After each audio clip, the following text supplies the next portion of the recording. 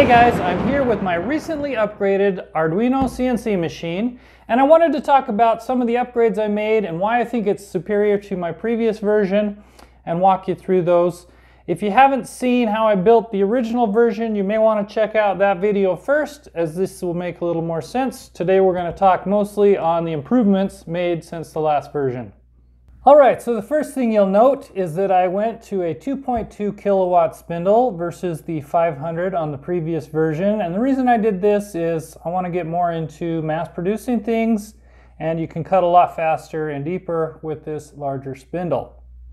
Alright, because the new spindle is so much heavier, I decided to abandon the round rails that I used in the previous video and opted for these solid ones, which, as you can see, are mounted very securely to the extruded aluminum assembly.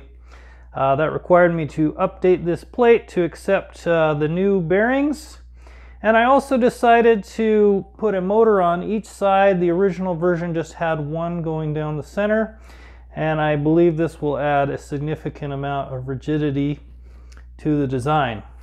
A real nice thing, if you decide to stick with the 500 watt spindle assembly, is that it comes with its own Z-axis and Y bearings. We don't have that, of course. On the new design, we need a new mount, new mount plates, and a new Z-axis assembly.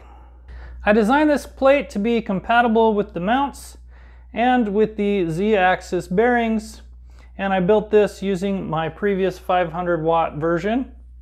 Alright, now these Z-axis bearings simply mount to a piece of extruded aluminum here, and I've got a cross piece here that supports the ball screw assembly as well as the motor. And I did go with a slightly larger motor here because it's got to lift a lot more weight with this 2.2 kilowatt spindle. Alright, so here on the back side, the same extruded aluminum that's supporting the Z-axis bearings, that is mounted to this plate, which I also designed to be compatible with this type of linear bearing.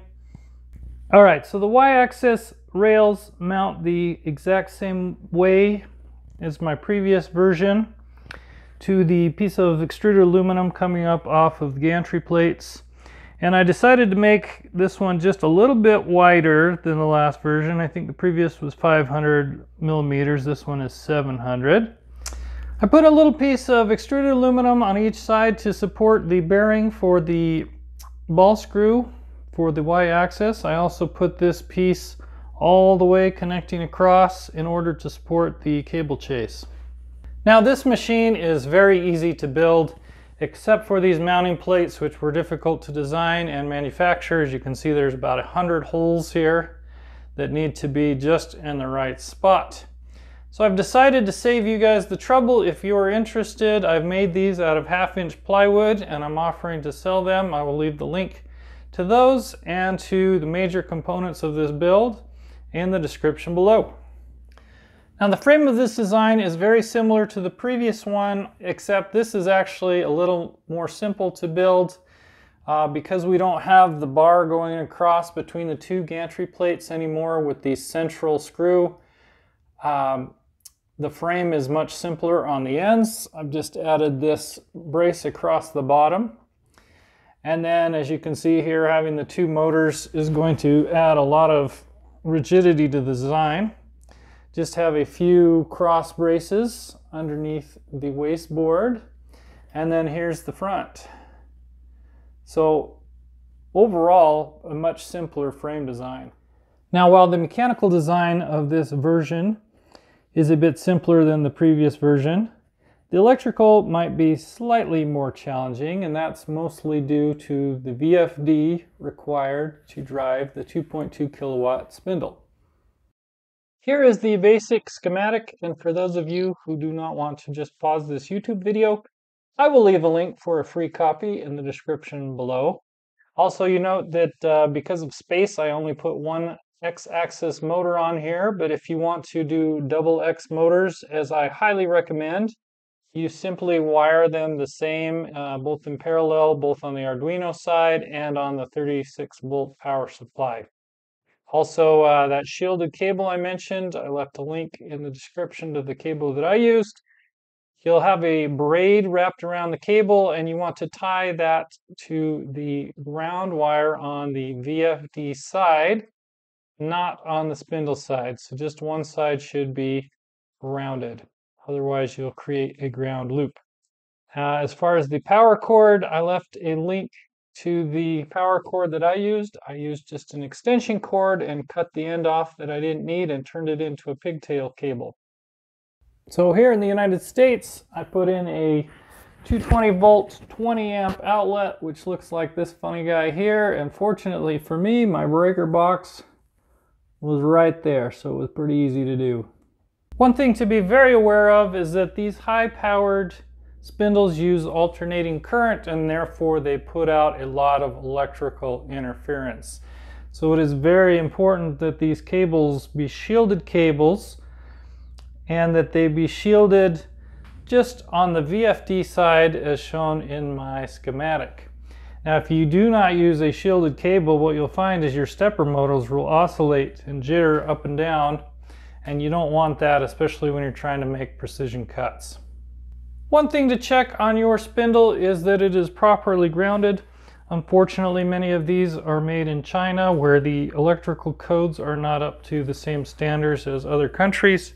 And so you may find that your spindle is not properly grounded. And the way to check is to check pin 4 on your connector, either with an ohm meter from pin 4 to the exterior of the motor to make sure you have continuity.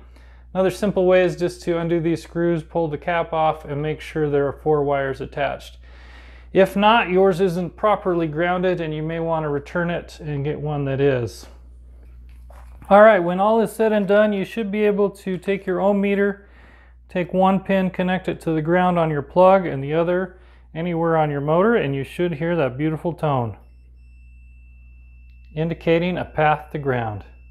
And just for extra security, I put a ground bond to the frame. So let's do one final walk around the machine just so you can see it from different angles in case I miss showing you something.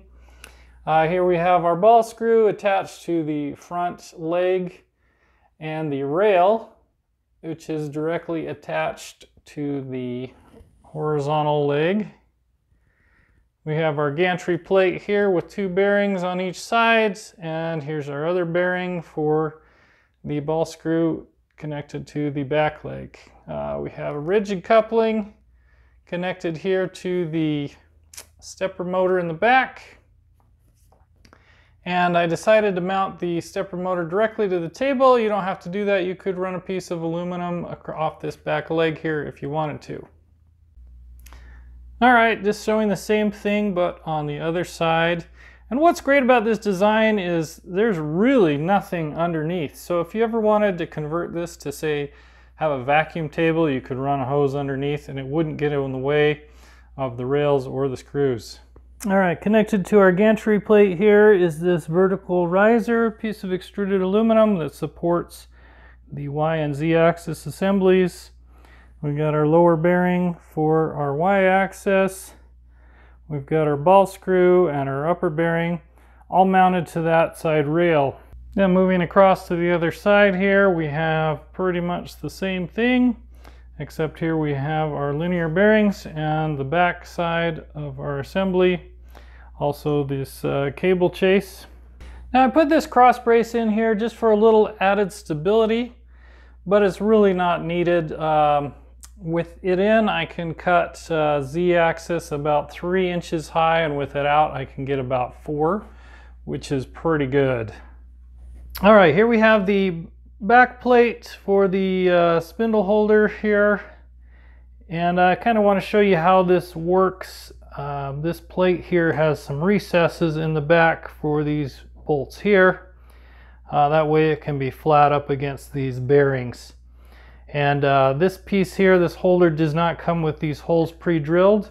So what I did is I took that piece and I clamped it on here and I match drilled from behind to make these holes.